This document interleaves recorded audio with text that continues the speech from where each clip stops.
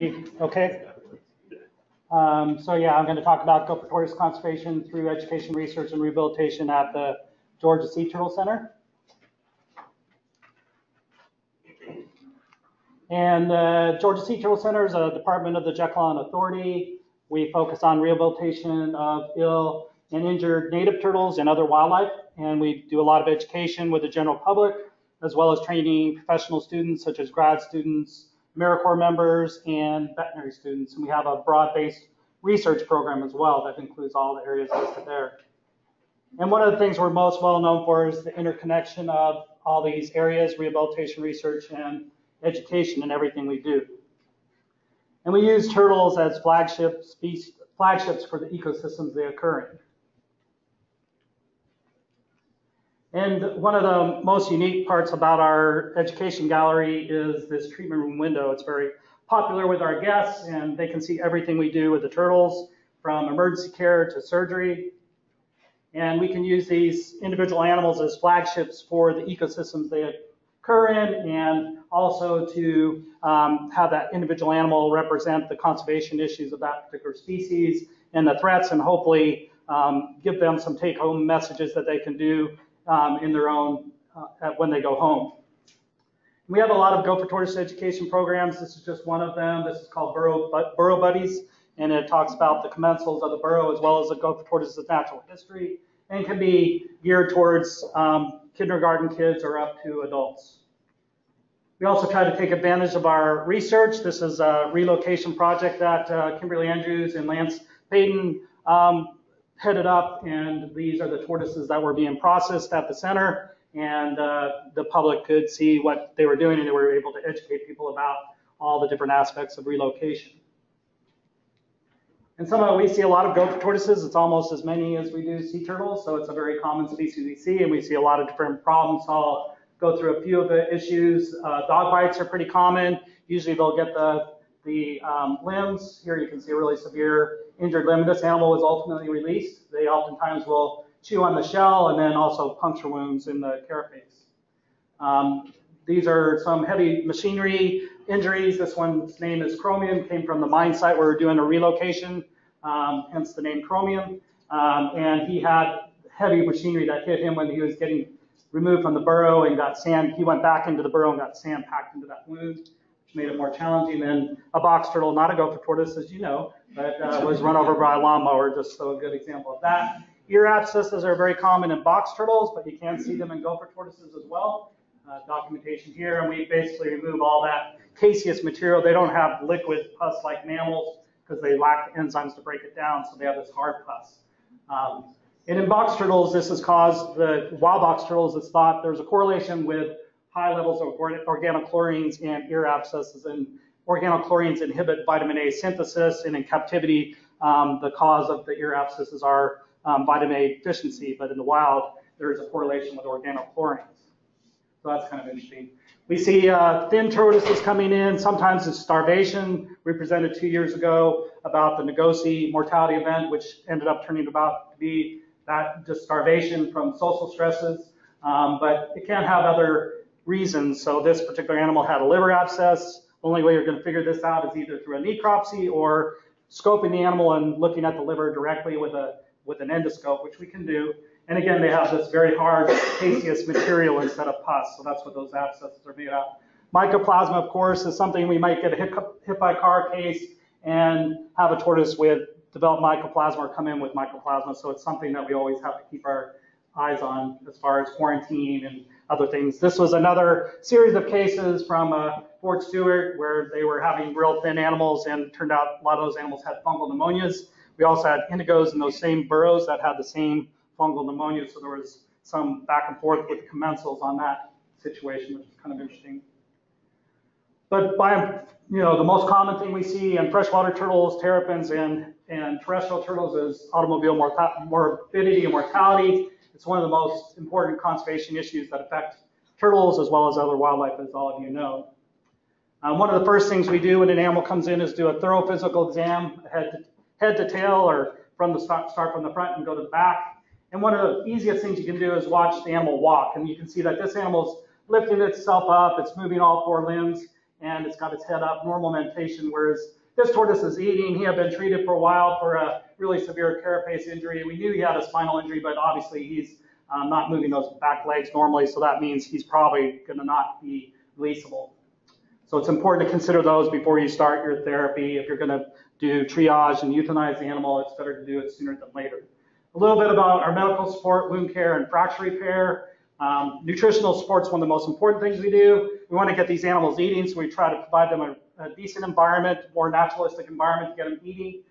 They love to be outside, so getting them outside is really important, but sometimes with the wounds we see, we can't put them outside. We may have to tube feed them. If their head's really hard to get out, we can use a feeding tube, and these are really nice feeding tubes because you can adjust the size, and it has different feeding tips depending on how what kind of syringe you're using.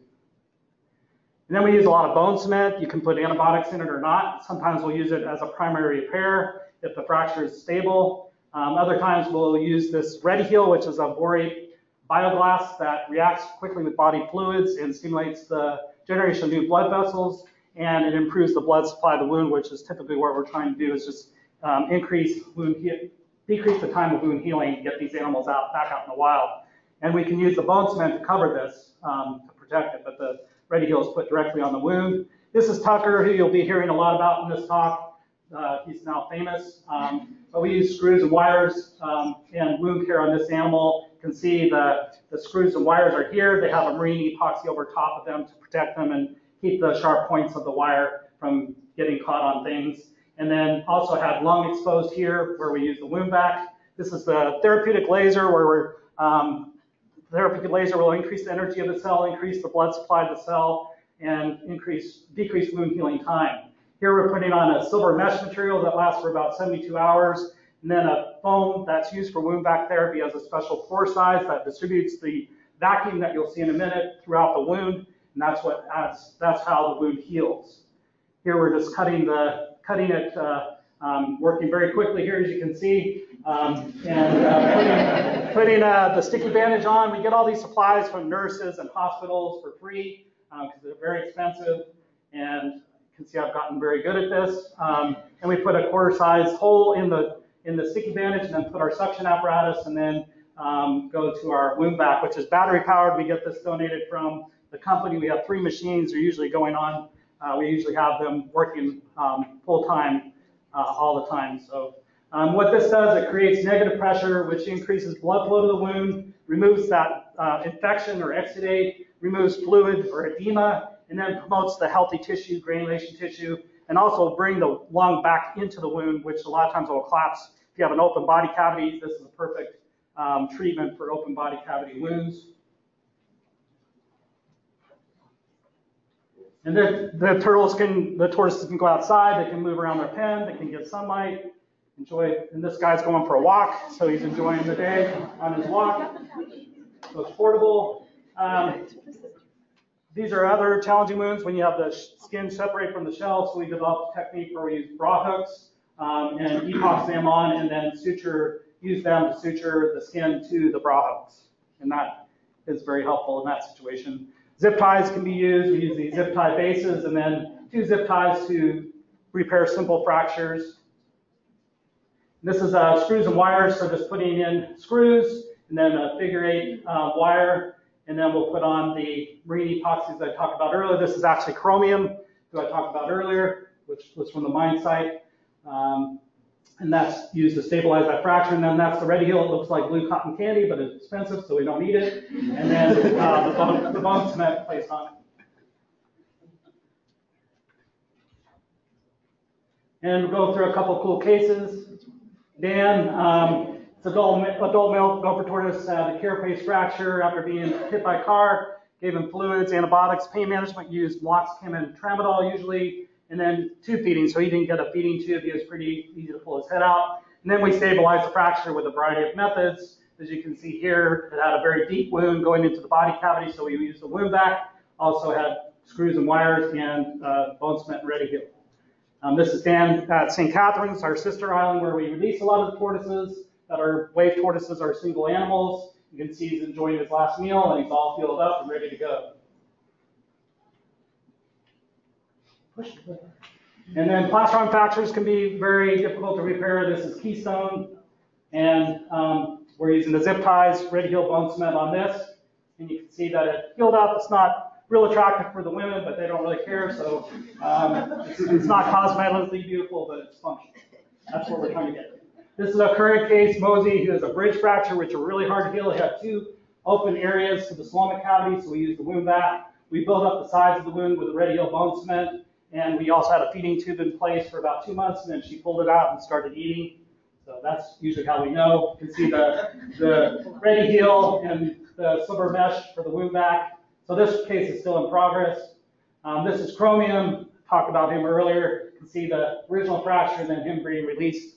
So happy at his new site at Penn Holloway from the mine site. This is Tucker again, the famous Tucker being anesthetized for, he got hit by car, but also a big bladder stone. It was a 1 kilo bladder stone that we had to get out. So he's being anesthetized. That's our rehabilitation manager. And you can see that he's got a Doppler monitoring the anesthesia. We give a series of injections to get the animal out, then intubate and put him on isoflurane, gas anesthesia. And this is Tucker being prepped for his bladder stone removal. We ended up trying to go through the inguinal area in front of the back legs, but we couldn't get to it, so we had to resort to going through the shell and making a flap. So we'll make an incision with a bone saw and then use a hammer and chisel to get through the rest of it, put it at an angle so it doesn't fall into the body cavity, make an incision into the stomach lining, then put some stay sutures on the bladder. This is in fast motion, by the way, so I can get through this suction fluid out, get the stone out. This is like feces mature around the stone, and this is only a 1/10 of the stone. So there's a 1 kilo stone that we removed, and suturing the bladder back up, and then suturing the stomach lining, putting the bone flap back on. Then we used the red heel bone cement again, and fiberglass over top of that stayed on for 5 months, then was pulled off. We use, as I said, St. Catherine's for releasing a lot of these animals, so that's been great. It's also adding new genetics to the relocated population there. We're starting to put transmitters on these tortoises. So this is just a fun video. We had to take a lot of it out, but this is Tucker with his last meal, actually going out, and he was really charging the food, and eating a lot better once he got to St. Catherine's. And this is Tucker's wound. You saw it earlier. It's all healed up and nice, and that's his wound on his shell, the square, all healed up, and all the women love him now. And this is Tucker being released, and he has his transmitter on, and going into his burrow. Stayed there for about a day, and then started trucking out into the woods, and he got an ocean view now, so he's overlooking the ocean. So Janie Gaskin tracked him and was able to find him, but she had to go through the woods, about a half a mile of woods to get to him. Our gopher tortoise research is fairly extensive. We have a lot of work going on our sister island. Tracy Tuberville has been heavily involved with that over the years. We've done Head Start research with St. Catherine's, and Tracy and Dan Quinn, who's here today. The Dosi Plantation mortality event we presented on a couple years ago, and Becca Kosad, who couldn't make it, was heavily involved with that. And then we have this relocation health assessment project from the mine site in Charlton and Brantley counties to Penn Holloway. And this is just the title of the dance, one of his chapters, which was basically we looked at it as getting back to the state. We raised a lot of these tortoises for about 9 months, and then Dan was able to release them on the Upton Wildlife Management Area. And this was the Nagosi mortality event. Basically, we came up with it started out by Dan, or Matt Oresco, calling me to ask what antibiotics should I use on this tortoise. And then it evolved into this huge project, and eventually I realized that it was going to need to be more involved. We did manage a lot of these cases and got them turned around and released them back to Nagosi. And Becca, who couldn't be here today, did her master's on this project and was able to do some disease investigation, found rhinovirus in a number of the tortoises, but they were not clinically affected. And then basically it came down to we think this is overcrowding and social stresses. The cool thing is Becca now has a full-time job. Dan and Becca were both AmeriCorps members with our program and went on to graduate school. And the last one was Lance Payton, who was an AmeriCorps member as well and went on to graduate school in this relocation health assessment project, which Kimberly Andrews, our former ecologist, headed up with Lance doing his master's on. So that's all I had. Probably no time for questions, but I think I did get it in 15 minutes anyway.